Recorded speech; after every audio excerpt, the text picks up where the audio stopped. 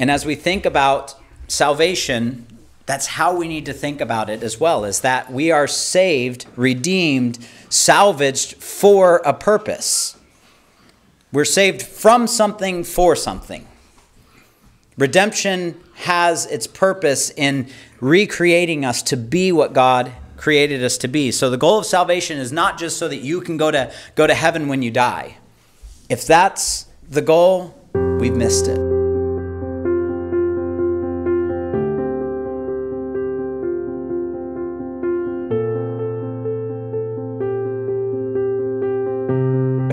And live up to the calling that we have in Christ. It is a high calling that we have, and I pray that we would always be reminded of it and be able to go forth in boldness. So it's in Jesus' name that we pray. Amen. Well, it's exciting to be able to have the opportunity to share with everyone here tonight and on Zoom across the world. We have been very blessed in our time thus far here in Massachusetts with all the brothers and sisters, and obviously it's been a strange time with it just being winter, but then also add on top of that coronavirus, which makes all kinds of complications. But we are very blessed and just thankful for the time that we've had to be able to be encouraged and build relationships.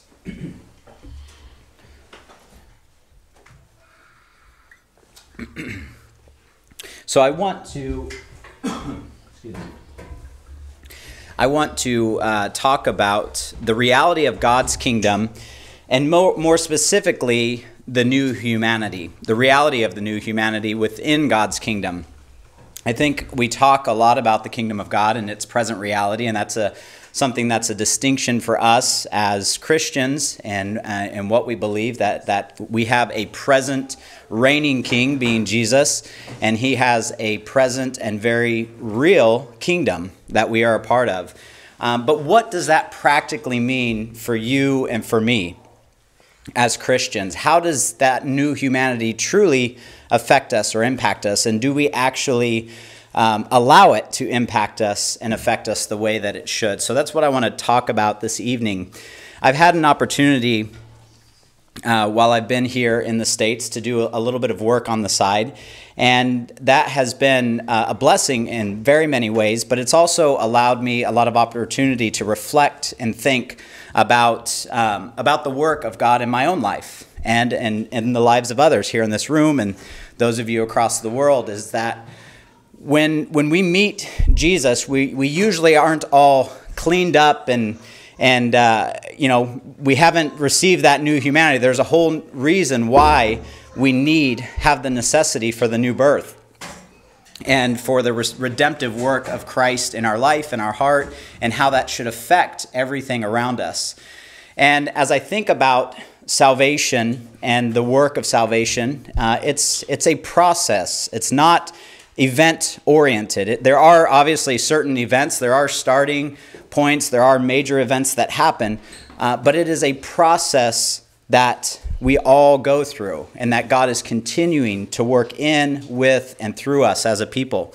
And so as I think about this house, whoever the designer or creator was, if you can look at the image there, and some of you don't have the image with you, but if you're able to see the image there, in the top three pictures, the place is a wreck. I mean, you see, floors are torn up, the walls are in disarray. There's just all kinds of trash and destruction in those first three pictures. And I don't think that that's probably what the original builder had intended for this house. I don't think somebody originally built this and said, wow, this is what I picture, is eventually a whole bunch of trash and clutter and destruction and torn down walls and floors. That's not probably what they had in mind when they were thinking about this house. They probably had thoughts of family and community and meals and life happening in this home. And so many times our lives can be like that, whether it be through abuse that we have inflicted on ourselves or abuse that we've suffered at the hands of others. But our lives can be just filled with this this process of being torn down and ripped apart as a result of the situations and circumstances that we've been exposed to, whether intentionally or unintentionally. And the work that God wants to do in our hearts and in our lives is to come and restore and rebuild and renew all of those things. And so hopefully that's a glimpse of that as we look at the bottom half of the picture there. Is that the work that God is doing is to restore those things and bring them back to a place where they can be used and have benefit. Now, there's still going to take some work and some effort. The house is going to have to still be maintained. You're going to have to still work at it to keep it in that condition. It's not just a set it and forget it thing. And that's why we need to think about salvation as a process and not just an event. Tearing out all of these walls and putting new floors in was a long time process, not something that happened in a matter of minutes or hours or overnight. And so hopefully we can think about salvation in that respect. One of the things that this last year has given the opportunity for myself and many of our brothers and sisters back in Uganda, it's given us a lot of time to think about our ministries, to think about our fishing ponds and the things that we are involved in, and be able to put some things in place so that we can be more effective, especially as we think about what the world is going to look like post-coronavirus. And I think we're all wondering the same thing. You know, what is this next year, 2021? We've just entered into a new year.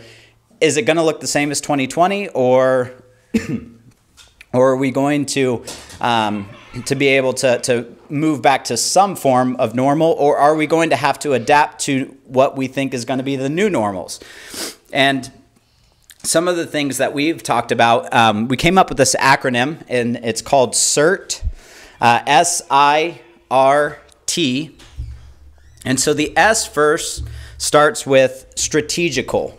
And I'm going to go a little bit more, I'm going to tie this into today's lesson as we think about the new humanity. And I want to, ultimately what I want to do is remind us of our calling that we have in Christ. Because it seems like Paul is continually doing that with his churches. He's continually reminding them of their hope. He's reminding them of the calling with which they were called and to live up to that calling. And that's my hope tonight, is for myself and also for all of us. So the first S, like I said, is strategical. Anytime that you want to achieve something, you need a strategy. You know, if you have two individuals or two teams competing at something, the one who goes into it with a strategy is probably going to be the one, unless the talent, by pure talent, the other one is able to win. But usually you need to go into something with a strategy. And we know the enemy has a strategy. But do we, as Christians, are we looking to the truths in God's word? Are we putting our heads and our talent together to strategize about how we can overcome the enemy and his devices? Are we putting our heads together and strategizing on how we can be effective at building the kingdom of God? So strategical is the first S. The I is intentional. And some of these have obviously some overlap a little bit in definition, because obviously if you put a strategy in place, you're a person who's trying to be intentional. But actively thinking about being intentional in every opportunity, making the most of it, and being intentional in those times to be a witness, to be what God has called us to be, to see it as an opportunity to live up to that calling, sometimes even in the mundane of tasks, are all opportunities to be a witness for Christ and be intentional with our time, with our words, and with our thoughts. The next is relational. So strategic, intentional, and now relational. As we think about evangelism specifically, I have found in my experience the most effective form of evangelism has happened from the basis of a relationship, and usually around a table, either drinking coffee or tea or sharing in a meal, but essentially it happens in the context of some form of relationship and connection. And so wanting to prioritize being relational with people and actually seeing people as people, seeing them as image bearers and restoring them. thinking about going back to that picture of the house that I showed at the beginning. The original creator or builder of that house had a vision, had a purpose in mind, and we know for sure it wasn't the way that the top picture looked, where it was torn up and in destruction and in disarray. But the same thing with God. If we look and see everyone around us as an opportunity to restore someone back to that, not only just a rightful relationship, but to be able to rightly reflect the image of God, and seeing that as being a relational aspect. And then the last one is how we're going to measure, and that's transformational. Are we truly seeing transformation happening? Are we seeing the kingdom on earth as it is in heaven? It is something that we are supposed to pray. It's something Jesus told us to pray, but it's a twofold. It's the prayer that we pray, and we're also the answer of that. Because as we obey Jesus, as we seek his kingdom, we're going to see transformation and change happen around us. And so that's the way to know. Is our strategy working? Are we being intentional? Are we being relational in these opportunities? And the proof is going to be, are we seeing transformation happening? So I want to go to Ephesians chapter 4, and I'm going to read the whole chapter here.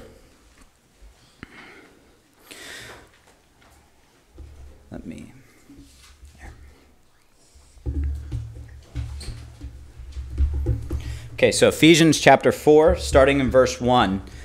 Now, just to give a little bit of context here, Paul talks about earlier in this letter that he's writing to Gentiles predominantly. And here we see that he's wanting to remind them of who they are. It really does seem to be a letter focused on identity.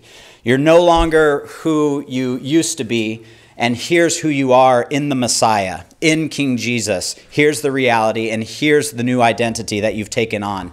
And so hopefully we can see a bit of that come out as we read through Ephesians chapter 4 here. I, therefore, the prisoner of the Lord, beseech you, walk worthy of the calling with which you were called, with all lowliness, gentleness, with long-suffering, bearing with one another in love, endeavoring to keep the unity of the Spirit in the bond of peace.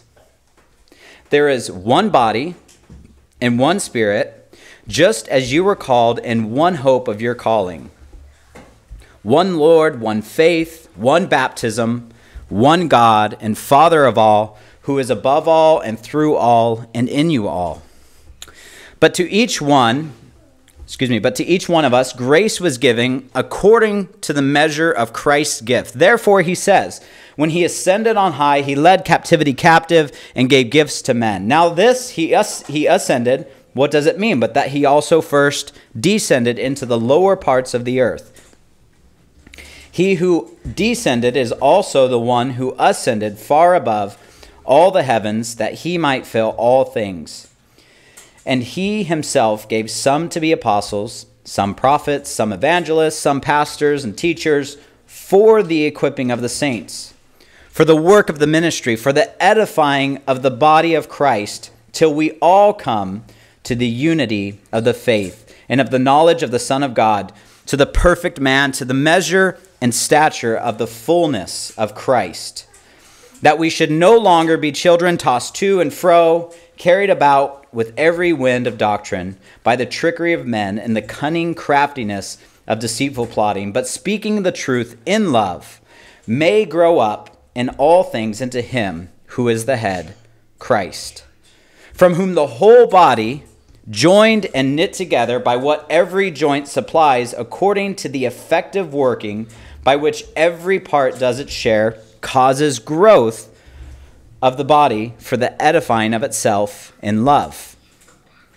This I say, therefore, testifying in the Lord, that you should no longer walk as the rest of the Gentiles walk, in the futility of their minds, having their understanding darkened, being alienated from the life of God because of the ignorance that is in them, because of the blindness of their hearts, who being past feeling have given themselves over to lewdness, to walk to work all uncleanliness with greediness. But you have not so learned Christ, if indeed you have heard him and have been taught by him, as the truth is in Jesus, that you put off concerning your former conduct the old man, which grows corrupt according to the deceitful lust, and be renewed in the spirit of your mind, that you put on the new man, which was created according to God in true righteousness and holiness. Therefore, putting away lying, let each one speak truth with his neighbor, for we are members of one another. Be angry and do not sin. Do not let the sun go down on your wrath, nor give place to the devil. Let him who stole steal no longer, but rather let him labor, working with his hands what is good, that he may have something to give him who is in need.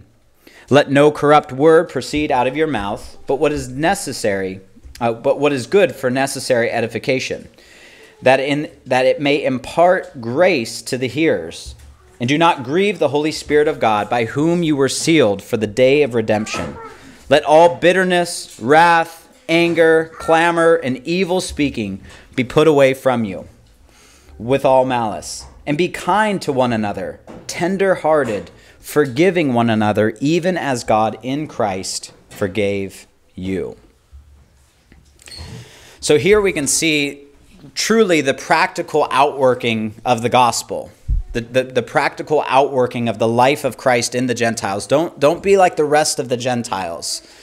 Let him who lie now be a person of truth. The one who stole, he steals no more. And rather than just not stealing, now he's going the next mile, and he's now one who's giving out. And so we can see a contrast there in how this is truly working itself out practically in the everyday life of those that Paul is writing to in this letter.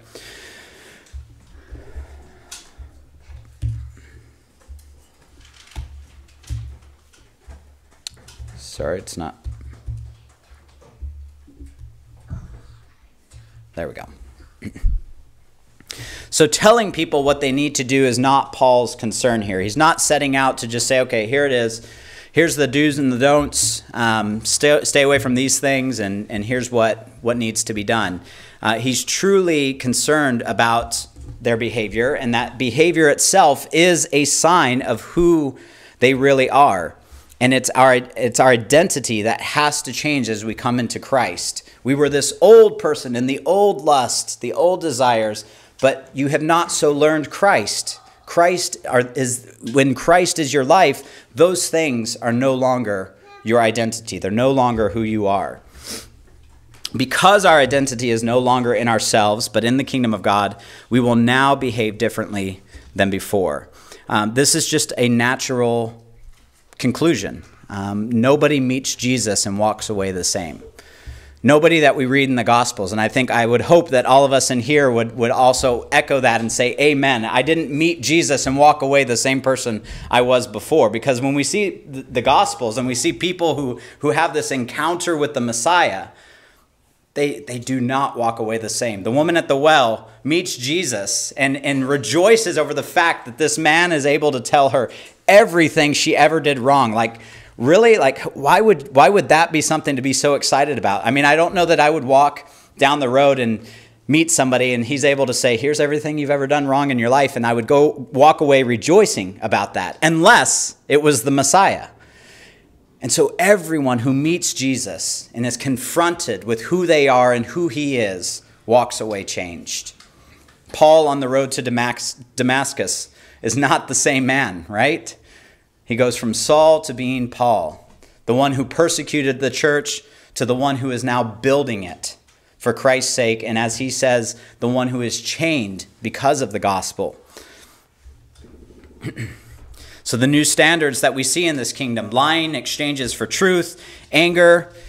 And it's not just saying, hey, look, it's wrong if you have anger. You need to deal with that. Deal with that anger. Now, obviously, if your actions as a result of your anger are causing sin and destruction and causing harm to others, that's a problem. But anger is an emotion. It's something that we have. And Paul here is not saying that the emotion of anger itself is a bad, wrong, or sinful thing. But rather the difference in the kingdom is that we resolve those conflicts. We're willing to push into those hard things. We're not just going to walk away and let it stew.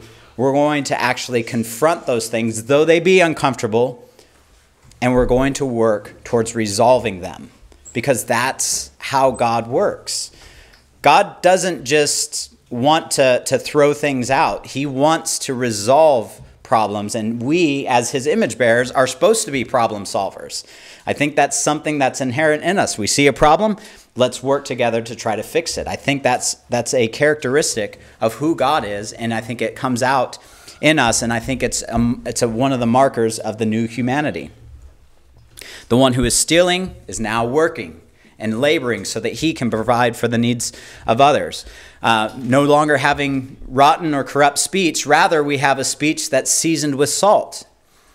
And it's tremendous to think about how our words can actually be something that gives grace to someone else.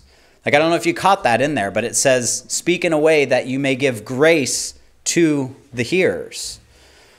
Like, we have the ability to speak and to do things in a way that can actually impart God's grace into somebody's life. That's a tremendous privilege, but that's also a tremendous responsibility. It's a privilege and a responsibility. So we have the potential to either tear down or build up. And hatred is exchanged for love. And love here, it actually uses, I think throughout this chapter, it uses the word agape, which we just had a little bit ago. We just sat down and we had our love feast. We had our time of agape, which was a time of sharing. It was a time of, if there was some conflict, to talk those things out and to resolve them. It was a time to actually be open and come in to a place where we feel like it's family and we can be loved and we can be open and we can share and we can allow God's grace into that part of our life. And we see that Jesus is continually walking and calling others into that kind of mindset, into that way of being loved, feeling and knowing that we are loved, and showing others that they're also loved and capable of loving. So the new family orientation. So these are the things that we circle around. We should be centering our life, our Christian life around. And the first one is worship. And I'll go into a little bit of these in brief. But worship, resurrection, holiness, love, and vocation. And this this is N.T. Wright, is where I get some of these from, and I think this is a very accurate way of thinking about this, about how we as the new humans in Jesus Christ should orient our lives, being worship, resurrection, holiness, love, and then vocation. Ultimately, what is our calling now that we've been renewed in Jesus? And so, worship. I have a quote here: "The one who worships God in this way is brought into a new community, becoming a more complete human being by reflecting the image of the one true God. Everything we do, if done for our King, is an act of worship." Work now has meaning. Service now has meaning. Raising a family now has meaning. Everything that we can put our hand to can be an act of worship if we allow it to be. We have the opportunity to show gratitude, to show thankfulness towards God for the opportunities. And I'm sure even for a lot of our mothers who have, either you're a young family or you're a mother with a larger family, but each of them has varying degrees of roles and responsibility and pressures that are pulling on you.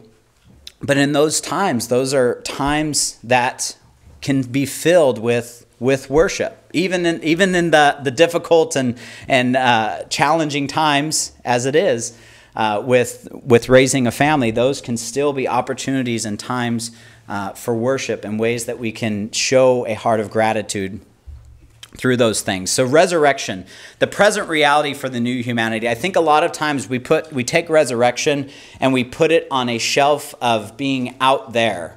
That, okay, resurrection, okay, yeah, I kind of understand it, but really resurrection, it's something that's going to happen at the end. And there is a fullness or a completion to come about in the final resurrection and what that means. But resurrection, just like the kingdom, just like the new humanity, just like the saving and redeeming work that Christ does, is a present reality for us. Resurrection is meant to be experienced now. When you read Paul, when you read the New Testament, you recognize that they're walking in the power of the resurrection, that everything is centered around the reality of Jesus' resurrection, and that means something not for the future. Yes, it does, but it actually means something right here, right now, and that there's power in that. That we've died and we rise up a new creation in Christ, and that has emboldened us and empowered us to be the things that we've been called to be. If we turn over to Ephesians, let's look there real quick. Ephesians chapter 1.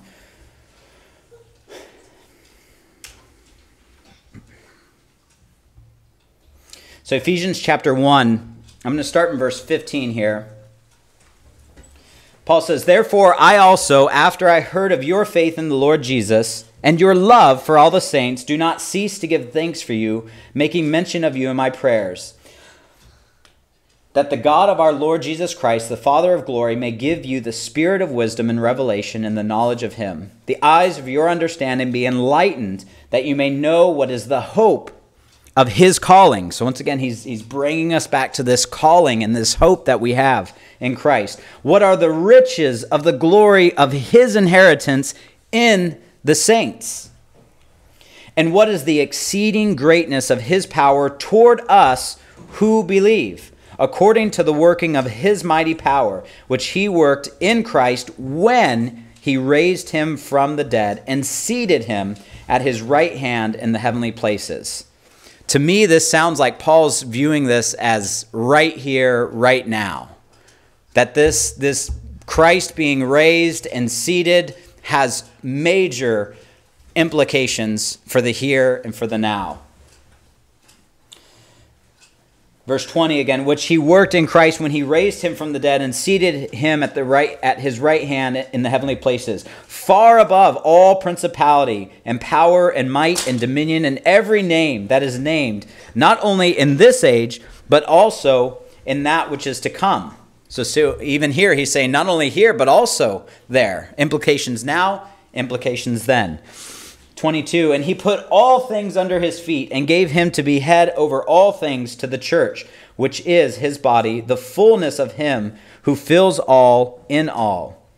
Continuing to 2, "and you," okay, so now think about what Paul is saying. Paul is magnifying the work of Jesus here. He's magnifying the work of God in Christ, who was able to raise the Messiah and what that means, and now seated him in the heavenlies, giving him all dominion, all power over principalities, and then he brings it back down to us, the recipients. And he says, "And you he made alive, who were dead in your trespasses and sins." This is resurrection language here. "In which you once walked according to the course of this world, according to the prince of the power of the air, the spirit who now works in the sons of disobedience, among whom also we all once conducted ourselves in the lust of our flesh, fulfilling the desires of the flesh and of the mind, and were by nature children of wrath, just as the others. But God," right? I mean, that's just, once again, it's like this is who we were, but then we meet Jesus. And here he's saying, this is who you used to be, but God, who is rich in mercy, because of his great love with which he loved us. For God so loved the world, right? That he gave. With great love with which he loved us, even when we were dead in trespasses, made us alive together with Christ. By grace you have been saved and raised up together, and made us to sit in the heavenly places in Christ Jesus. Sounds like Paul's speaking in a way where he's sitting in the heavenlies with Jesus as he's writing this, right? Like there's a present and actual reality for the believer here. That in the ages to come, he might show the exceeding riches of his grace and his kindness towards us in Christ Jesus. For by grace you have been saved through faith, and this not of yourselves, it's a gift of God, not of works, lest anyone should boast. For we are his workmanship, created in Christ Jesus for good works, which God prepared beforehand that we should walk in them. So Christ set into motion the new age, the beginning of the end, that will one day come to its final completion in the resurrection. So if the road to true humanity is true worship, the end goal of God's renewed humanity is, of course, the resurrection. So it's an already but not yet. And it's a present reality for us that we can walk in. Okay, the next marker of that we're looking at in the new humanity here is holiness, God's transformation of the new humanity. In the time between the beginning and the end of of the creation story and of humans, we see that there's ongoing renewal and separation and a calling that's happening with God's people. This happens through participation. It's not just as you read the Old Testament, as you read throughout the scriptures, it's not just this blanket pronouncement. It comes through participation, that God's covenant people, to be a part of the covenant people, it's about accepting and participating in that work that God has for us. Holiness is a necessary characterization of a renewed humanity in Christ. So this happens through participation. God's grace and our participation equals progress towards holiness. If we think about the story of Noah, if we think about the story of the Egyptians, the Israelites coming out of Egypt, and we think about those particular stories, we are reminded of this fact that salvation, redemption, and holiness, all of these things are an active, ongoing participation with Yahweh. Noah is called to come and build a boat, right? God's going to save those who enter into this ark, but Noah's got to participate, right? God's not going to do the building. God's going to give you the plans, the design, and he's going to do the saving.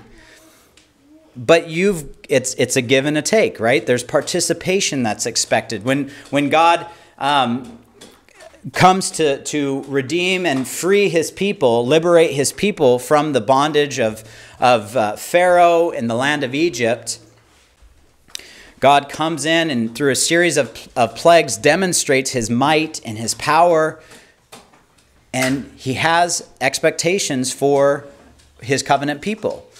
Especially with the last plague, as we look at where he's going to send the death angel to pass over the people, and it's very specific. God wants them to be ready with their staff in their hand, shoes on their feet. It comes down to how the meal itself is supposed to be prepared, what kind of lamb can be killed, and spreading the blood on the doorpost. Why do you think God expects those things? My personal opinion is that it's because God wants participation.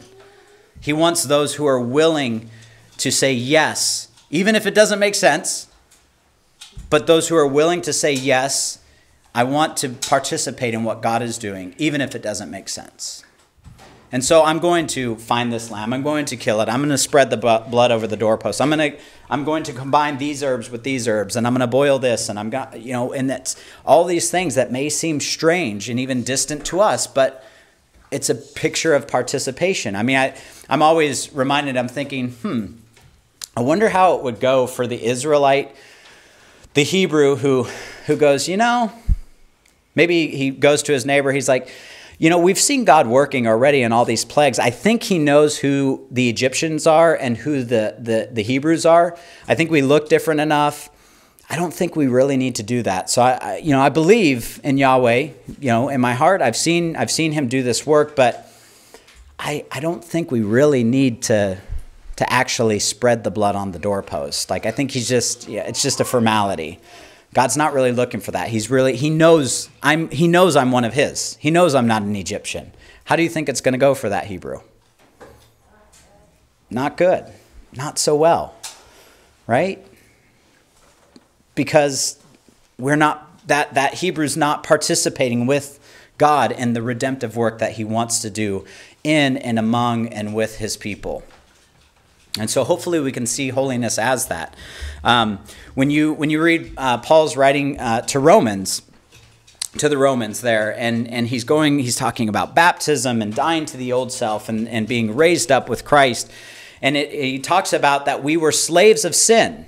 And now that we've been set free from sin, we actually become slaves of righteousness, right?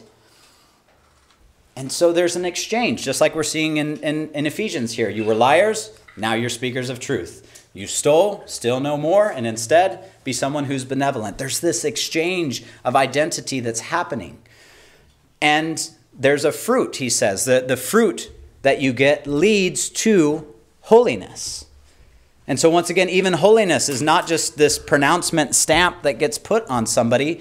It's a process of active participation in the things of God and allowing that work to continue to renew us and redeem us on a day-to-day basis with the things that we're involved in. And the end of that Paul talks about is eternal life.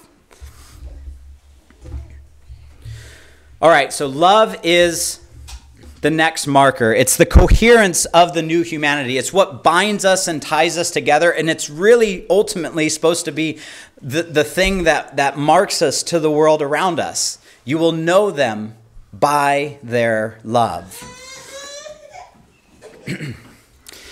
Sadly, this has been a major thing I think that has been missing throughout a lot of groups, throughout the church, throughout missions in the world. I mean, if we think about what are supposedly called Christian nations, it's if we think about 1994 Rwanda, if we think about recent events in South Sudan, these supposed Christian nations who they don't allow the gospel and the kingdom of God to tear down their old allegiances, their old loyalties, because they're still wanting to be attached to their old identity rather than taking on the new identity. And when in the new humanity, when you have a new identity in Christ, you have a new family, you have a new tribe, you have a new nation.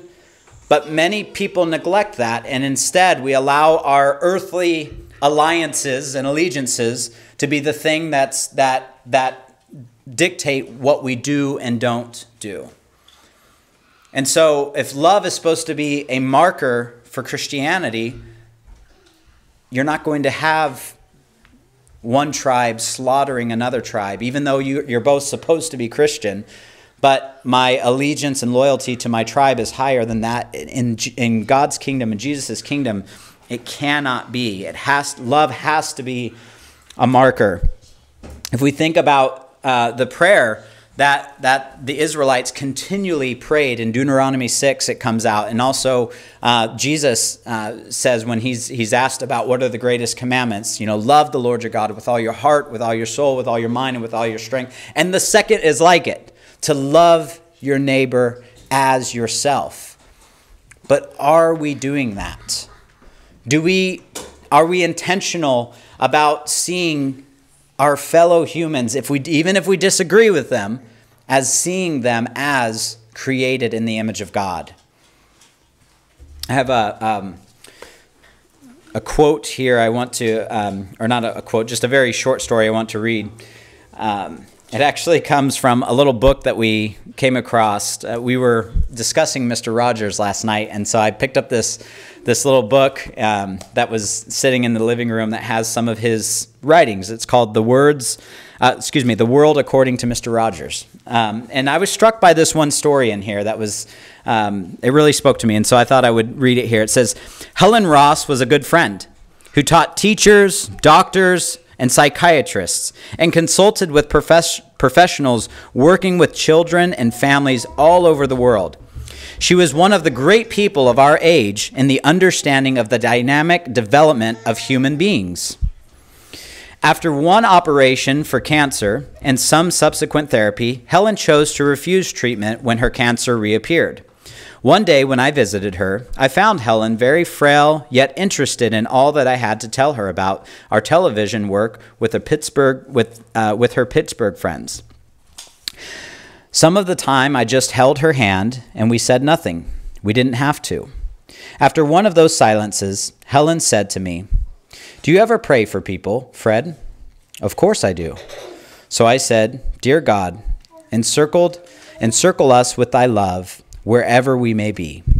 And Helen replied, "That's what it is, isn't it? It's love. That's what it's all about." Helen was 88 when she died. She spent most of her adult life working at understanding the complexities of human growth and development, and her summation of life was that love is what it's all about. And it's interesting to think about that. Seems to be Jesus' perspective. That seems to be God's perspective. When you read the writings, with the love with which he loved us. God so loved the world. Jesus is calling us to love our enemies, love our neighbors, love those around us. It's a high calling. It's not easy. I think in many ways we think, oh, well, that's simple. We can love those around us. But it's actually not. It's something we have to continue to strive for day in and day out. Paul's focus, obviously, is Jews and Gentiles uniting in this family and the conflict that that's bringing, and how he's going to help to unite these churches in that aspect. And I think that we're not, even though we can read that and look and think that we have the answers, many times we don't, even in our day and age, sadly. We may not be looking at an aspect and a separation of Jew and Gentile, but we have a whole list of other things that separate us as people. And I'm sure we could insert all kinds of other names and barriers and walls that we end up building that keep us from viewing each other as brothers and sisters and viewing us as created in God's image. But ultimately, the goal is every tribe and every tongue in unity under this love that God has. Another quote, I think I mentioned it just a little bit ago, but this is from Mr. Rogers. "The greatest thing we can do is to let people know that they are loved and capable of loving."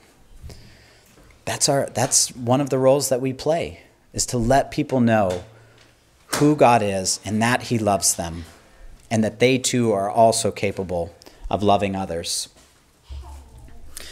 Vocation. Now we get to the calling. What does vocation mean? This is our calling. This is our function, our role, what we were created to do and to be in following Jesus. It's the zeal of the new humanity.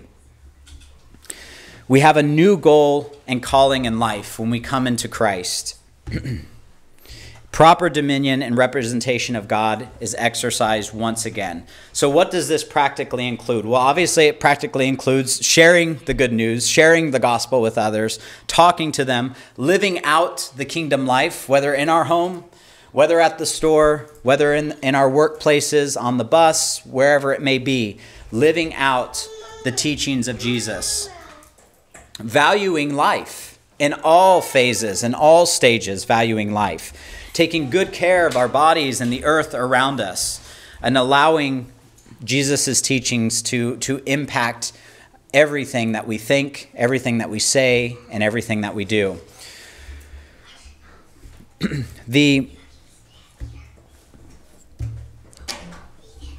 If you read Genesis, the vocation is pretty clear, right? When we see God has created humanity, made him in his image, and he gives them a very clear vocation. Be fruitful, multiply, fill the earth, subdue it, and have dominion, right? And I don't think that has changed. I think that is still, I think we can go back to that and say, okay, here's what has happened. God created humanity. We now have seen the dehumanizing effects of sin in the world. God has sent Jesus to be the true human so that we can once again be renewed or restored back to the state of what it means to be God's human in this world that he's created for us. And so the calling and vocation that we see in Genesis is not at all far from what we are supposed to be striving towards as we look at Jesus and as we think about our lives. So being fruitful, we know that Jesus says that if we abide in him, in Jesus, as the vine, what's the result? We will bear much fruit, right? Abide in me and I'll abide in you. I am the true vine, you are the branches. Every branch that abides in me bears fruit. Now, as we know, that being fruitful and bearing that fruit also is going to come with some pruning, right? That means there's going to be confrontation. There's going to be times of uncomfortableness. There's going to be times of persecution or suffering or whatever that pruning may be. When you lop off a limb, it's probably not going to be nice. But its result is so that we can be more fruitful in the things that we put our hand to. Multiplying. I think the easy conclusion of what it means to multiply, whether we're looking at the garden or whether we're looking at as Christians, is ultimately making disciples. Not just making more human beings, but actually making true human beings that are created in the image of God and bringing them back into right relationship, restoring them and helping them to go through that process of salvation so that they can be a renewed humanity in Jesus. Fill the earth. And I think we have plenty of opportunity to do this, although it may seem challenging and difficult in the political temperature and season that we're living in with coronavirus and all these, the exteriors are always going to be there. They're always just going to take on different shapes and forms. But we can be those who are filling the earth with love, with joy, peace, and ultimately blessing. Because that's what's lost in the garden story. God blessed them and said, be fruitful, multiply, fill the earth, and subdue. And as a result of Adam and Eve's choice to disobey God and to take of the tree, curse enters in. And then we see God's love is still he still wants to work in, with, and through humans. He doesn't just rip the piece of paper up and throw it to the side and say, well, that plan didn't work. Let me start with another. God's design and desires to continue to work in, with, and through his human creatures. And so the story goes on to show how God is going to reestablish his blessing. And he starts with a man and his family, being Abraham. And then from there, it grows into a nation and on and on. And then finally we see, even though Israel fails, Jesus is the one who is the resolution to Israel's story, succeeds and calls us into that blessing. And Paul says the gospel that was preached to Abraham, that might be a bit challenging for us, because for so many the gospel is just the Christ and him crucified, and by no means at all do I want to diminish that. But Paul himself says that the gospel that was preached to Abraham was about being a blessing to all the families, all the nations of the earth. And so that's a high calling. How can we bless our enemies? How can we bless those around us? How can we bless our families and our neighbors and our co-workers or our fellow students, whatever it may be? The next one is subdue. Well, to subdue something is to bring it into control. Is one way of thinking about subdue. But I think we can think about overcoming evil with good. Jesus calls us to not just turn the other cheek, but to overcome. He tells us to turn the other cheek, and he also tells us to overcome evil with good. Not just to stand back and say, okay, it's evil, I have to stay over here. We're supposed to, it's an active pursuit. We actually overcome it with good, with his teachings, with service to him. And then lastly is dominion. And it seems like Paul puts it this way: follow me as I follow Christ. Scripture says that all authority in heaven and on earth has been given to me. Therefore, go and make disciples of all nations. Jesus is the one who has reclaimed the rightful place on the throne. And he says, come and follow me. And Paul, picking up that mantle, going on, saying, now, hey, follow me as I follow Christ, because my eyes are set on the target. They're set on the prize, and I'm going this direction. Come in line and follow me. And I hope that we all can say that. I know we all want to point people to Jesus, and we should, but can we also stand like the Apostle Paul and say, follow me as I follow Christ? That's, I think, a challenge for us to think and say, can I say that?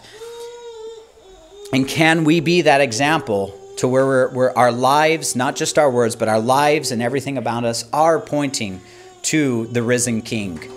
Is the resurrection truly taking hold in a practical way in our everyday life, right here, right now, as we await the final completion at the final resurrection?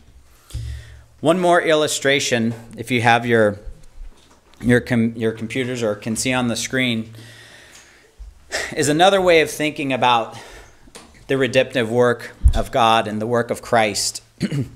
Is that the creator of this vehicle probably never imagined it sitting in a field. He probably didn't build this thinking of, you know what, one day this is going to be rusted and beat up. Its tires are going to be, no engine in it. It's just going to be this dead weight sitting in the middle of a field. I don't think that's what the original creator or designer of that had in mind when he created it.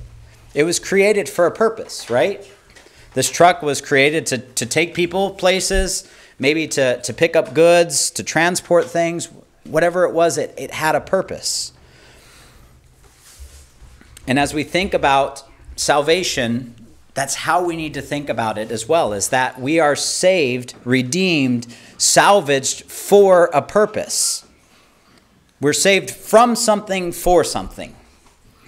Redemption has its purpose in recreating us to be what God created us to be. So the goal of salvation is not just so that you can go to heaven when you die.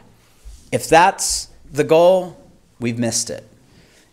Rather, it's for heaven itself to be manifested in us. That's the goal of salvation, is to renew, restore, and recreate you so that now heaven can be a true experience on earth as it is in heaven. That's the Lord's Prayer. And that's the reality of the new humanity in the kingdom of God. Salvation's purpose is to transform us into what we have been created to be, and then to enable us to live out our vocation in the present world as a renewed humanity in Jesus, with a new identity, with Christ being the head. So that's the calling. That's what we are, I hope, being reminded of as we enter into this new year. As we enter into 2021, I hope that this can be an encouragement and a challenge in many ways for us to think about, okay, how can we live out this renewed humanity life in our schools, in our workplaces, in our homes, in our businesses, as we're traveling, whatever the case may be. How can we be strategic with our ways in which we go about making disciples and discipling others?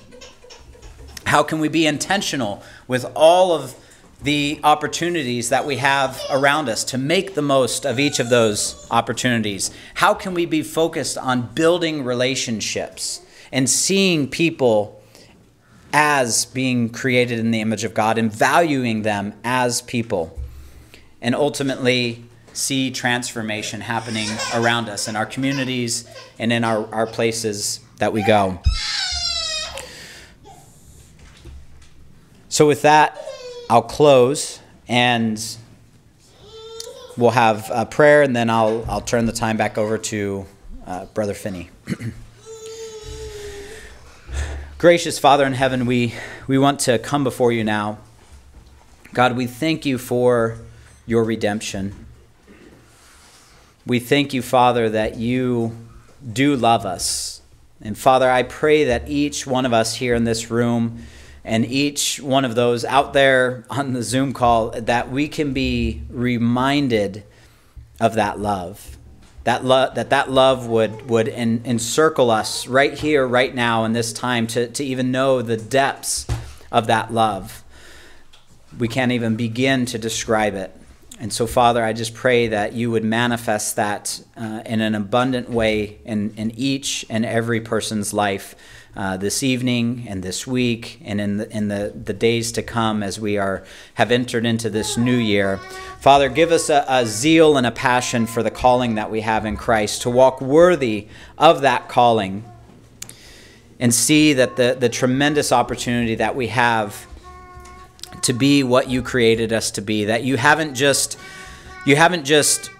restored us to be able to park us in a garage, but you've restored us so that we can go and be equipped and enabled to do and be what you created us to be fruitful, to multiply, to fill the earth, to subdue it, and to exercise your rule and your reign over this world. So help us to fight the good fight, Father.